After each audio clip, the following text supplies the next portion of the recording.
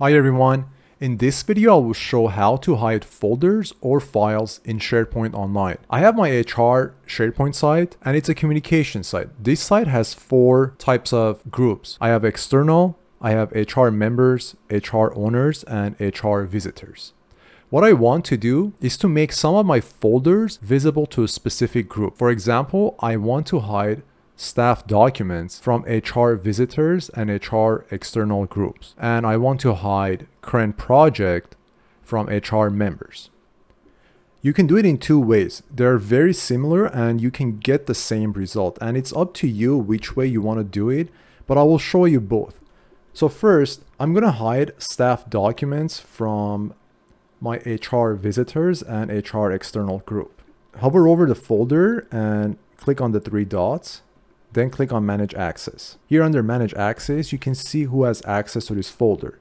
As you can see, I have HR owners, HR visitors, members, and external.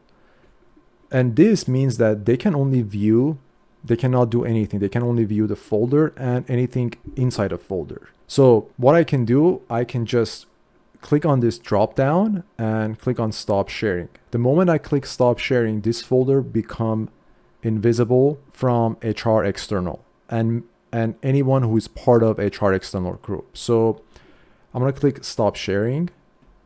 I'm going to click remove. For visitors, I'm going to click stop sharing. So this folder now become only available for HR owners and HR members. Now, as I mentioned, there are 2 ways that you can do this. For the current project, I'm going to do the other way. So click on the 3 dots and click on Manage Access. Click on Advanced. On this page, you can see that this folder is inheriting the permission from the site.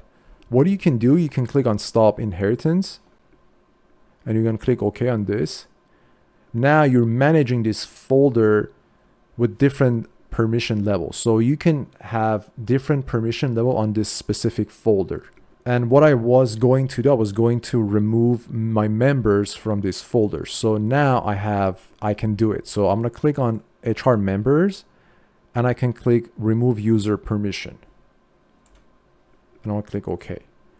So now only HR external, HR owners, and HR visitors can see this folder.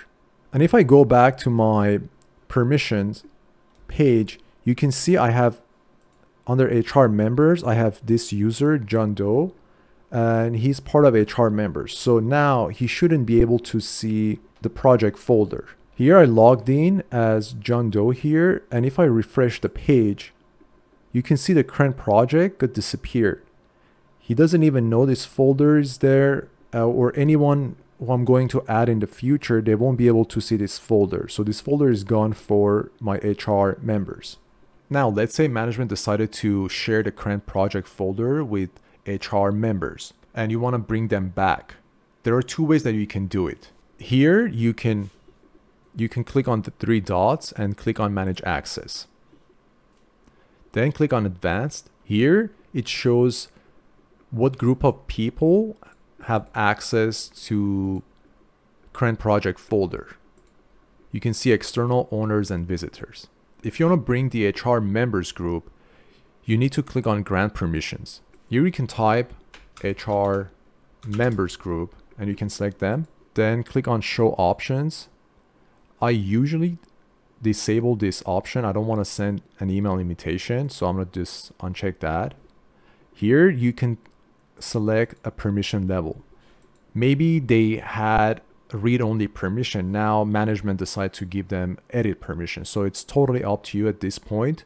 I can just select read-only again and I can click share. And if I go back to my user who is part of HR members, and if I refresh the page, he can now see current project folders. As I mentioned, there are 2 ways that you can do it. Now I will show you the other way. So click on the gear and then select Site Permissions, and then click on Advanced Permission Settings. Anytime you break inheritance from a folder or file, you will see this notification anytime you log into this site to Site Permissions.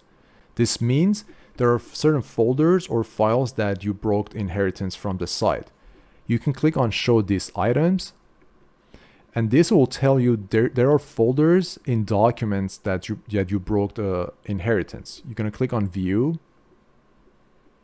Here you see the list of folders. Imagine you want to bring visitors but not external to staff documents. You're going to click on manage permissions. Here I have HR members and owners, and it's the same menu. I'm going to click on grant permissions. I'm going to remove send an email invitation, and I'm going to look for HR visitors. For select a permission level, I'm going to give them restrict view, and I'm going to share with them. Now, whoever is part of HR visitors can see the staff documents folder. So I showed you how you can do it on folders. It's the same thing with files. So imagine you have a folder and you have a bunch of files in a folder, and you want to hide some of the files from specific group of people. So select the file and click on the three dots, and then click on manage access. Here you can see HR members, visitors, and owners have access to this file. What I can do, I can just go here and click on stop sharing.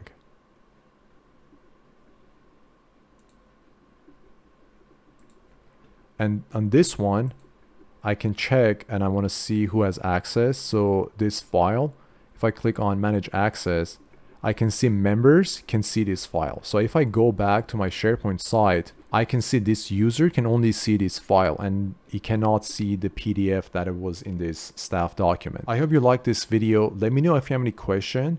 See you all next time.